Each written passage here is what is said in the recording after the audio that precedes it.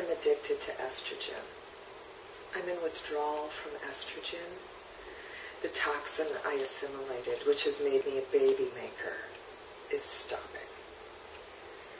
I've 1 good week a month, 1 normal week, when I am not receiving spurts of my drug or withdrawing. 1 week, which is the long-term goal of sobriety from estrogen. 1 week, I am normal.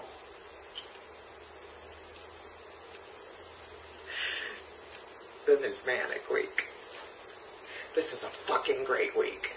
This is the week I clean the grout between the bathroom tiles with the toothbrush, and I won't stop till it looks good.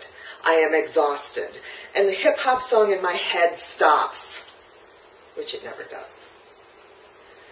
So I go outside at night with a flashlight and a can of spider killer to spray all the black widows in all the nooks and crannies of my highly mortgaged house, and I will not come in when my husband calls. He's going to bed. Fine, because I can't sleep until I have some Merlot. And Shody stops going low, low, low in my head. That song is the soundtrack to my life this week. So, I told my girlfriend Tracy, I get in the car, and I am looking for a store that carries Ben & Jerry's cinnamon bun ice cream. I'm at the second store that does not have it. These stores are in my neighborhood, for God's sakes. They need to carry what the local clientele wants. This is the second month they do not have Ben & Jerry's cinnamon bun ice cream. And no, Dreyer's plain cinnamon ice cream won't do. But